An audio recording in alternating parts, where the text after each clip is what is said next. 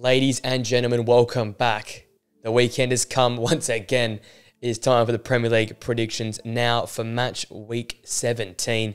Flying past this season. And after last week, with the predictions, I'm quite rogue to go back and do this week's predictions, only managing the 4 points last week with 4 correct results predicted.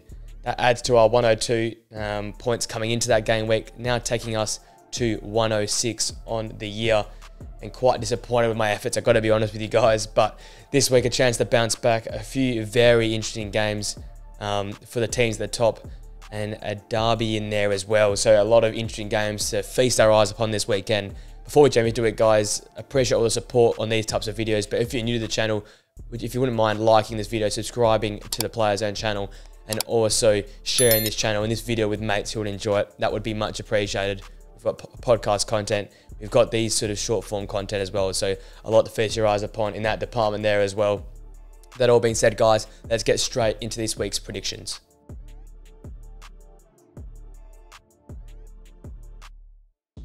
Our first game is Nottingham Forest, who take on Spurs in what could prove to be a very interesting game there in the early kickoff. Nottingham Forest back at home, fighting for their lives, fighting for their jobs, career as well. Steve Cooper still under a lot of pressure.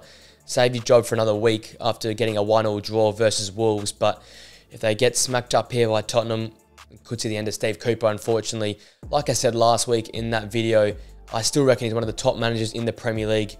The way he turned around Forest in the Championship to get him up was very, very remarkable. And I think he's just been dealt a bad hand here, and the fact that he's had so many different players to deal with.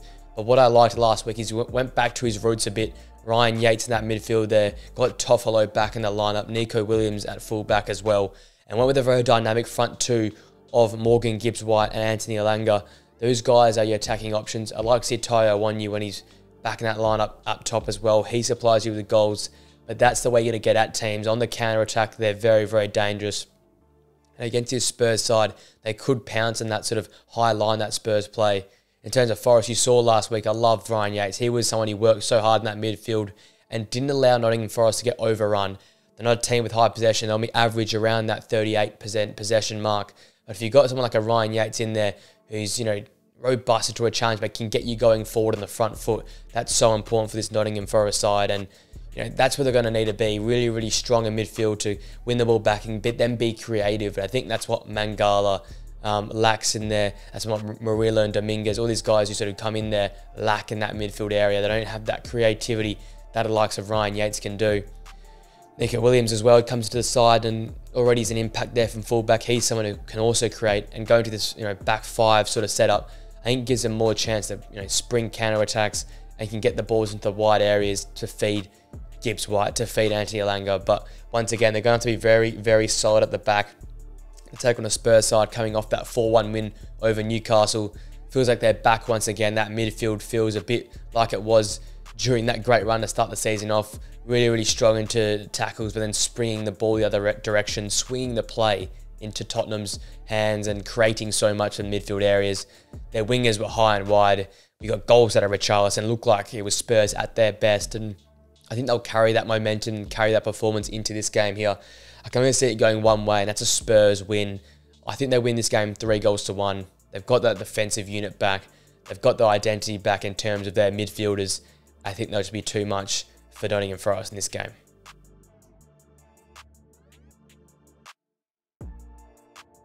Our next game is on the South Coast. It is Bournemouth, who hosts Luton.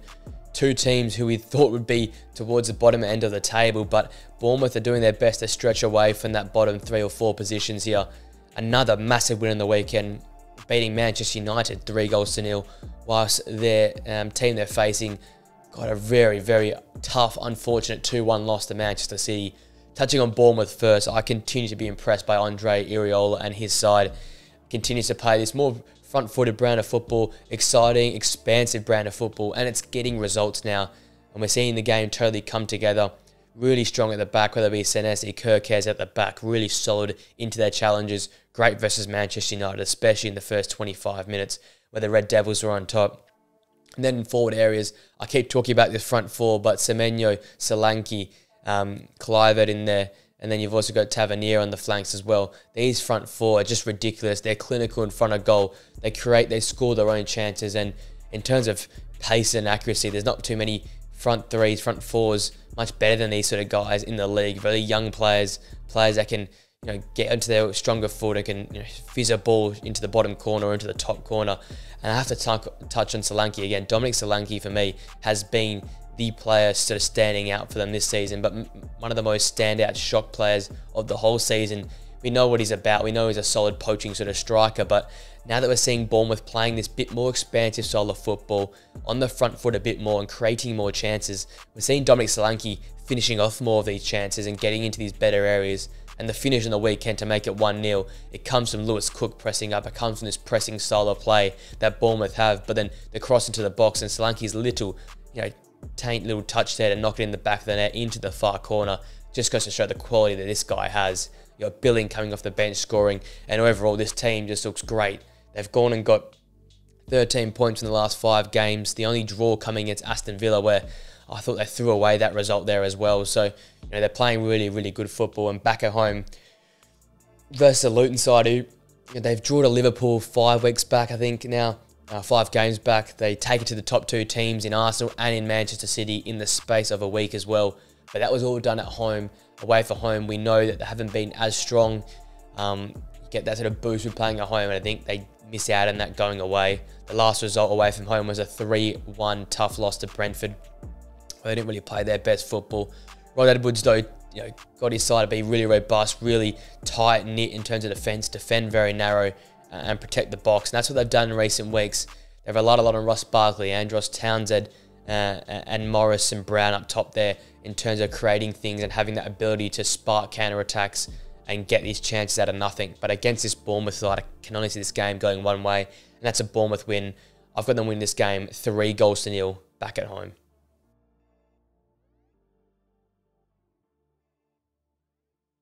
Our next game takes us to London. It is Chelsea hosting Sheffield United. And I've got to do that sort of look. It's an interesting sort of game. It's a hard sort of prediction. I'm not sure the way this game's going to go. Chelsea have been so hit and miss this season and a really tough last week. Obviously, the 2-1 loss to Manchester United. We know how poor they have been in recent weeks.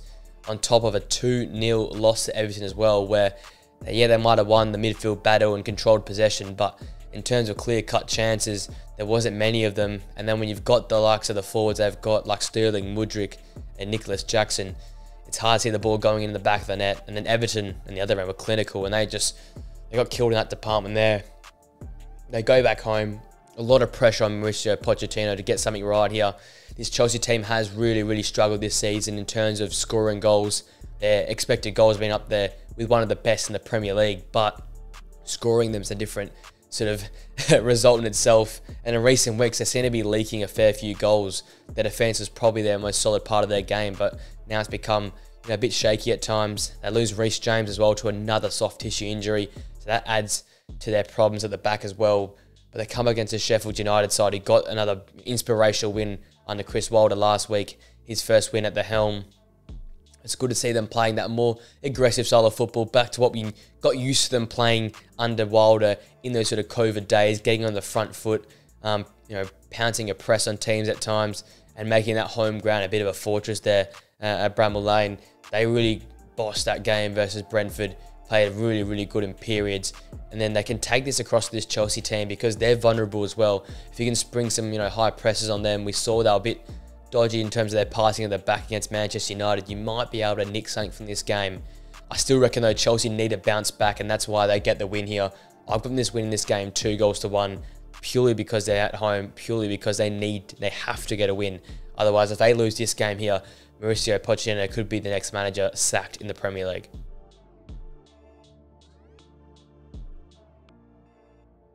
Our next game is in Manchester. It is Manchester City hosting Crystal Palace. Another very interesting affair in terms that Manchester City, despite coming off a 2-1 win versus Luton, they still haven't looked at their best yet. They're missing Haaland, they're missing Kevin De Bruyne. They're missing these top quality talents, I understand that. But this team shouldn't be scraping a 2-1 win versus Luton. I talked about it in the podcast, and I think it's very interesting to see that their goals came from turnovers or high presses up the ground to get Luton out of possession. and that led to their goals rather than a really slow, controlled build-up and break a team down. So it's clear to see that front sort of 4-5 positions aren't quite working at their best currently. They need a new spark in there. They need something to be created, something to happen. Julian Alvarez, is getting more involved, but still seems to be lacking that confidence and form from the start of the season. And we've seen against Aston Villa the game prior, they just got totally outplayed. So when teams get at Man City and don't be afraid of them, I feel like that's the best opportunity you got to beat them. I said that in previous videos as well. That respect, have to be respect Man City, but you can't over-respect them in the fact that you just sit in and absorb pressure, because that's when they can ping passes around 6, 7, 8 pass chain and break you apart. So for Crystal Palace, that's where they have to get at them. In this game though, that's where it's probably going to happen, those passing plays at midfield area, because Crystal Palace really took it at Liverpool last week. They had to really get a result after some poor results in the middle of the week. They came out there with that intensity, with that effort, and with that ferocity in midfield, led by obviously Will Hughes in there and supported by Jefferson Lerma. Those two are really robust combative type 2 in midfield that look to get into challenges, be aggressive, and that fueled their whole side versus Liverpool. They probably played the best part of the game in the first 45, 50 minutes where they got on top of Liverpool. The red card for Jordan Ayew really hurt them in that game, and in my mind probably led to Liverpool winning that game of football. But I was really happy to see what Crystal Palace did there. And if they can come with that same sort of mentality versus the Man City side away, I know it's a big deal and a big effort to go to the Etihad and play that style of football. But if you can try and correlate across there to City to be that sort of robust, narrow side to try and protect those central areas, force City out wide, force them and crosses into the box, and try and prevent that with your great centre-back partnership of Gay and Anderson, that's where you can try and get a result here versus Man City. They do concede goals as well, and that's why, despite all the good things said about Palace, I know Man City will look to bounce back and put in one of those great performances at home. I've got them winning this game 3-1. I still reckon Palace can have a part of the play in this game. They could score a goal. We know that City leak goals at times, and I think that's where Crystal Palace can maybe potentially look to get a result out of this game. Maybe a 1-1 draw for them, but I can only see this going in City's favour. As I said, a 3-1 win for the Citizens.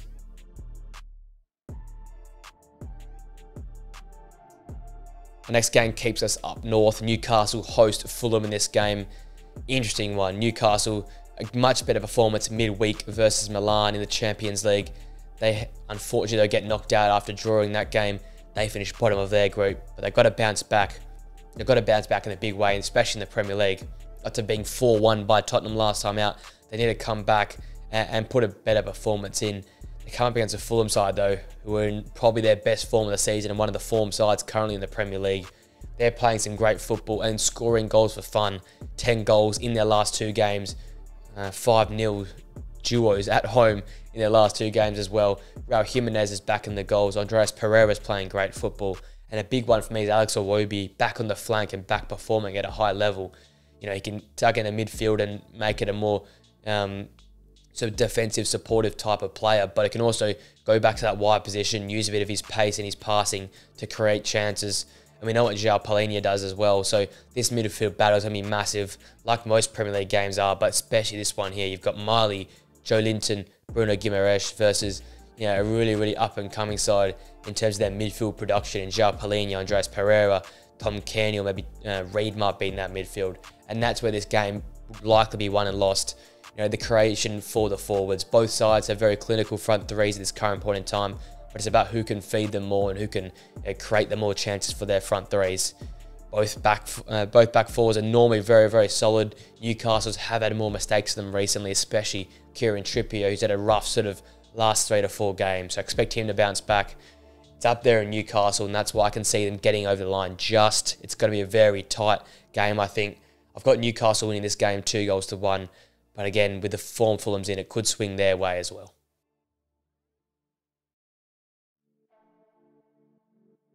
Next game is Burnley at home versus Everton.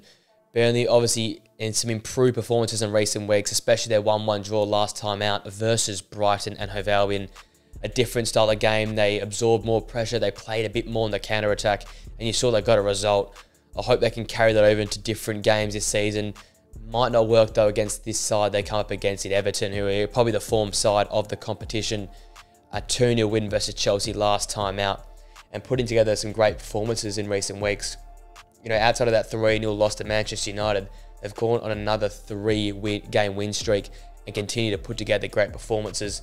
They would be 10th in the Premier League if they haven't had that 10-point deduction in the league. So it goes to show that they are in great form and are our top side.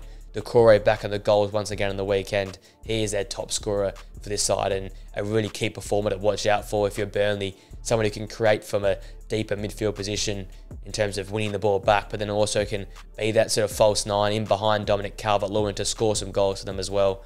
They've been so good in that midfield area with Idrissa Gana Gueye as someone who's missing. You've also got Onana in midfield as well, and then you've also got Decore as well. So all these sort of players in this area, you got Jack Harrison and McNeil from wide areas who create chances and can score in their own right. There's just so much good things happening from Everton, and I feel like it all comes from that midfield 5, midfield 4 in there. They're someone you have to shut down for Burnley. Burnley's midfield have also been good in recent weeks, and Johan Gudmundsson and Sander Berger have also really stood up for them in their improved performances as well. So once again, another game where both midfields are going to hopefully decide the outcome of this game. In terms of the result, I think Everton still get the win though. I've got them win this game 3-1. Too much quality, too much great form, and too many good vibes right now at the club. They'll keep rolling and they'll beat Burnley in this game.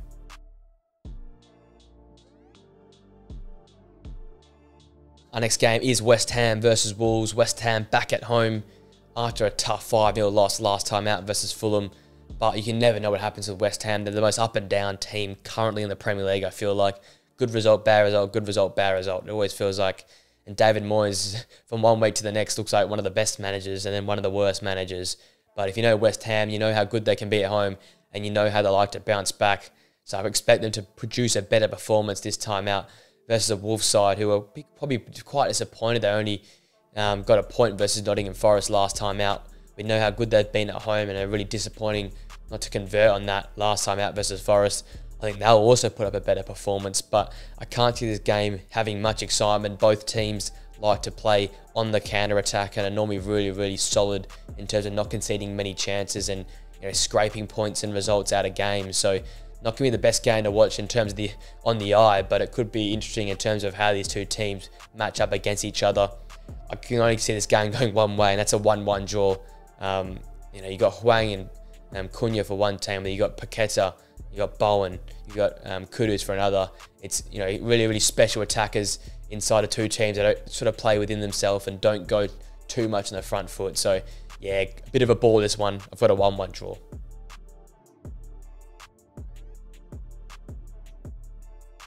Our next game takes us back to London. It's Brentford hosting Aston Villa.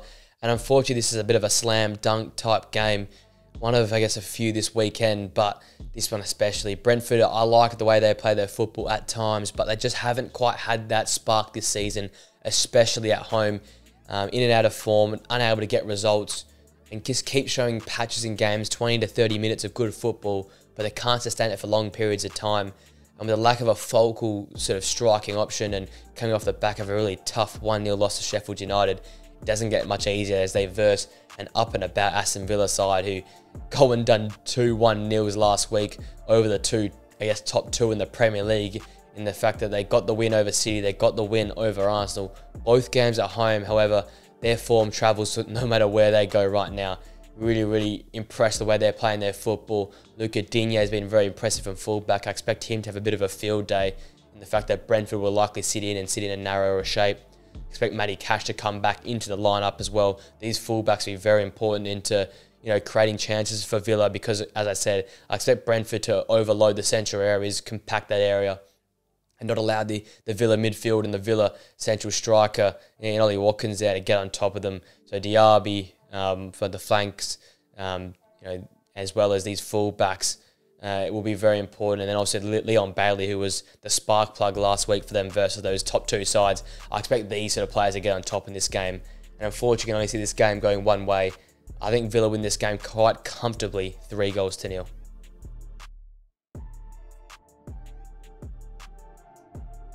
Our penultimate game of the weekend keeps us in London. Arsenal return home to play Brighton.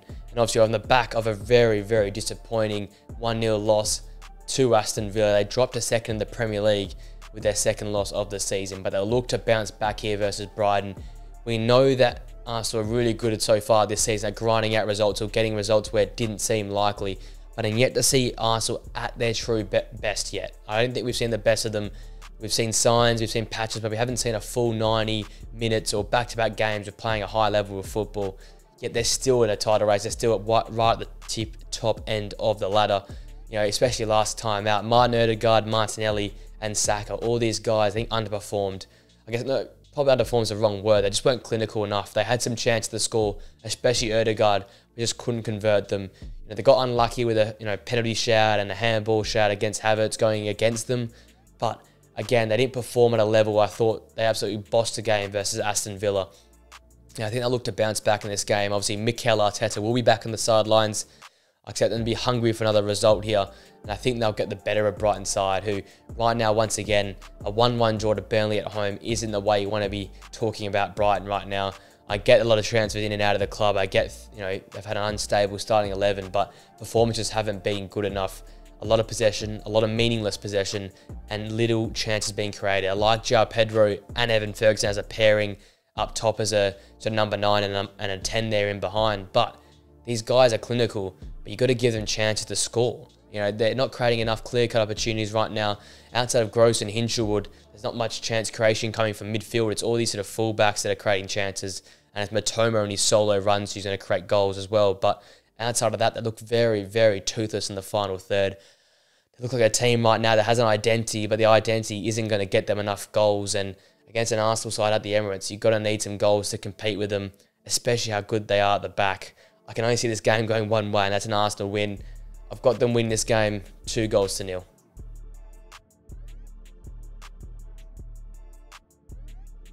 That brings us to our final game, which is Manchester United, who travel up to face Liverpool. The Northern Derby. But unfortunately, this game's going to only go one way. It's probably the easiest decision to make all weekend. This game's had so much history in the past, but in the last few years, it's been one way, especially at Anfield, with Liverpool winning. And I think this game's going to go the same sort of direction. Liverpool, top of the league right now, the kings of comebacks, but I don't think they'll be coming from behind in this game here. Manchester United right now look just deplorable.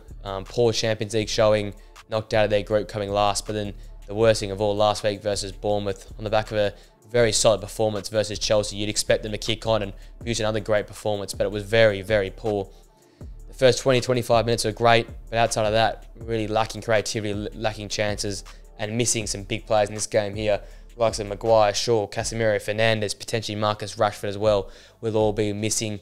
It's this team's just falling apart, it feels like, and hit rock bottom right now. And this is the worst time to play a Liverpool side who are probably on the top of the world, coming off that 2-1 comeback result. Salah breaking history, and it could be more history made here. I'm being generous in my prediction after last year's 7-0. I'm backing Liverpool in 5-0 winners in this game. I think it's going to be one-way running, and I can't see Manchester United supplying much defensive cover to stop this rampant Liverpool side.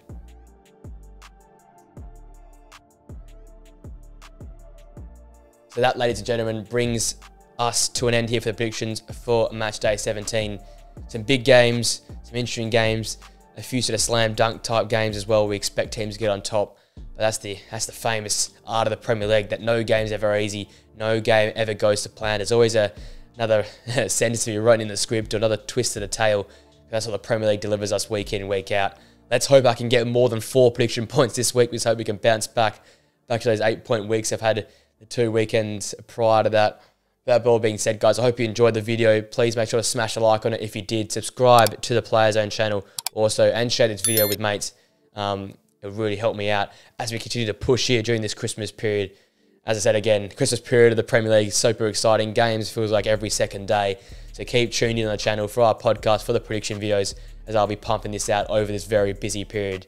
With that all being said, guys, I hope you enjoy the rest of your day. Enjoy the weekend's football action, and I'll see you for another video very, very soon. Until then, guys, see you later.